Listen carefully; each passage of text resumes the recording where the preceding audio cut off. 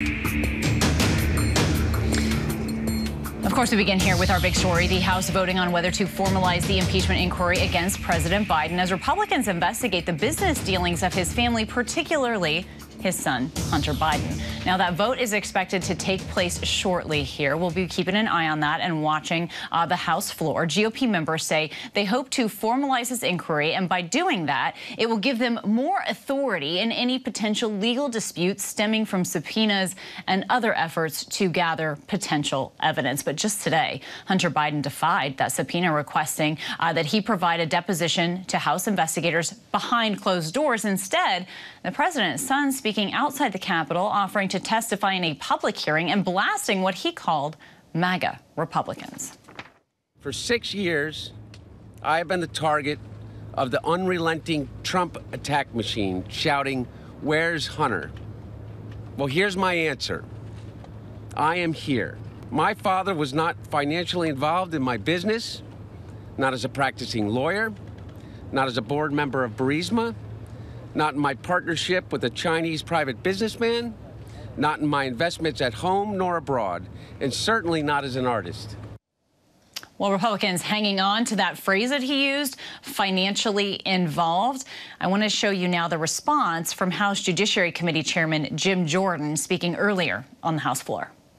Today, Hunter Biden did a press conference. He was supposed to be in a deposition. He did a press conference. And at that press conference, he said, "My father was not financially involved in the business."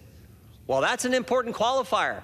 We haven't heard that at all. We've heard is Joe Biden had no involvement. Now his son does a press conference when he's supposed to be being deposed and says he wasn't financially involved.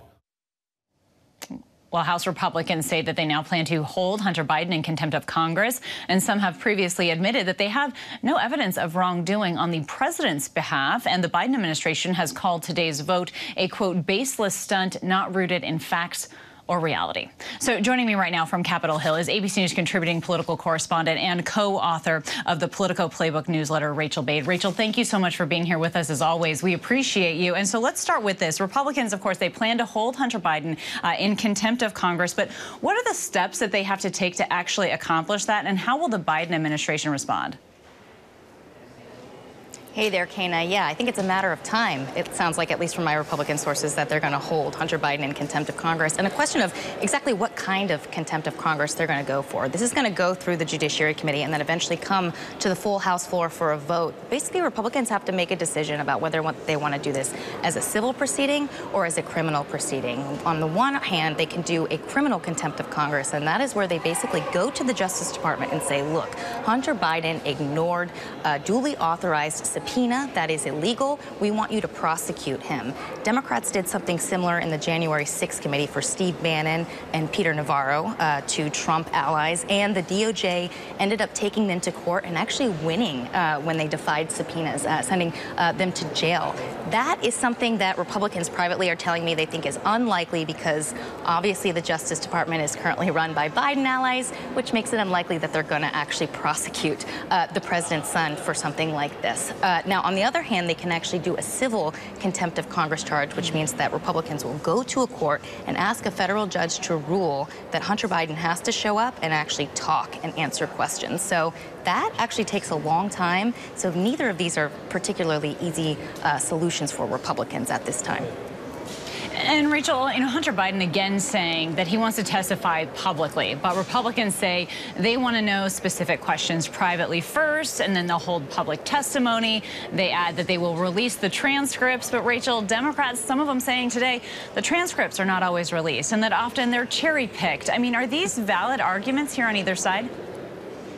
Yeah, there are valid arguments actually on both. And I think the really interesting thing here is that the shoe was on the other foot for both parties during the Trump impeachments, where you had Republicans railing against private depositions, saying they should be public and that Democrats were going to cherry pick and selectively release transcripts, and Democrats sort of justifying these private interviews. And now they're doing the opposite. On the Republican side of things, they argue that, look, if you do all these interviews in public, witnesses can sort of see what other witnesses say and they can kind of align their their story. So a lot of times when you're doing an investigation, you want to initially do that first questionnaire privately before you go publicly. On the other side, Democrats obviously worried that some of these pieces are going to leak out and they're going to make the Biden White House look bad, make Hunter Biden look bad, but also the president look bad. So they're pushing back on that. So valid reasons on both sides of this debate here. And Rachel, Republicans certainly think that they'll have an upper hand in legal disputes for documents and testimony if they can move forward here, as Republicans cite obstruction from the Biden administration, which some say has kind of inspired some of these moderate Republicans to support this now when maybe they haven't in the past. Is that accurate? That's right. I mean, I ran into a centrist Republican today on the way to the House floor to vote who told me that, look, I don't support impeaching Joe Biden. I don't think that there is evidence right now to actually link the president to some of the shady things that his son was engaging with foreign business entities. However, I am going to be voting for this impeachment inquiry because they want to get evidence. And basically what Republicans are saying, it's twofold. The first thing is that the White House, the Biden administration, has actually made an argument that unless you have a full vote on a House impeachment inquiry, your subpoenas are not valid, that they don't have to listen to them and they don't have to turn over subpoenaed documents or witnesses to testify because there hasn't been a full House vote as there traditionally is in impeachments. Now, this is an argument that Donald Trump actually made back in 2019 in his first impeachment, Democrats' first impeachment against him, and eventually Democrats back then would actually go on to vote to try to undercut that argument, which is what Republicans are doing now. The other reason Republicans want to do this is because there's this sort of legal theory out there that once you're in an impeachment, you have the strongest potential hand in a court fight. There is evidence of that. If you go back to the Nixon impeachment, the courts actually ruled very quickly in a matter of weeks and months to uphold the number of subpoenas that Nixon was ignoring from Congress at the time when they were trying to impeach him. So Republicans are sort of banking on that sort of fast-tracking move from the courts if they have this vote today. Oh, that's interesting, Rachel. And just quickly, if we can, you know, the House Republicans sort of released what they have, their accusations, at least against him. And they say that there are at least 22 examples of Joe Biden speaking with or meeting with Hunter Biden's foreign business associates. And Rachel, they also cite a credible FBI source relaying some kind of information about an alleged bribe that Joe Biden accepted. Now, these are what they're laying out. These are the accusations. They don't have the evidence, though.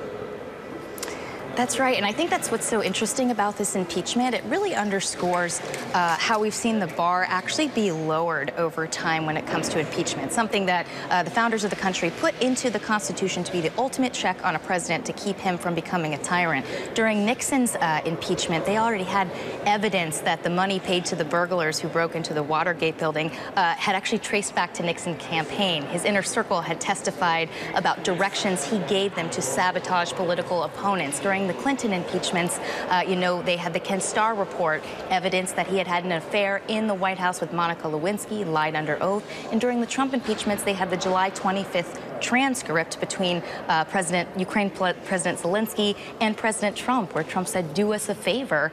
So here, what you're seeing right now, these are all allegations. There's not actually hard evidence. And I think that that really speaks to the sort of debasement of the power of impeachment, the weapon of impeachment that Congress is given. And I think it speaks to the fact that we're probably going to see impeachments a lot in the course of the next few years for multiple presidents. It's going to become a frequent tool that they use over and over again. All right, that's interesting. And Rachel, I know you'll be watching that. We're expecting this House vote here momentarily. Rachel, thank you for being with us. And I want to bring Hi, everyone. George Stephanopoulos here. Thanks for checking out the ABC News YouTube channel. If you'd like to get more videos, show highlights, and watch live event coverage, click on the right over here to subscribe to our channel. And don't forget to download the ABC News app for breaking news alerts. Thanks for watching.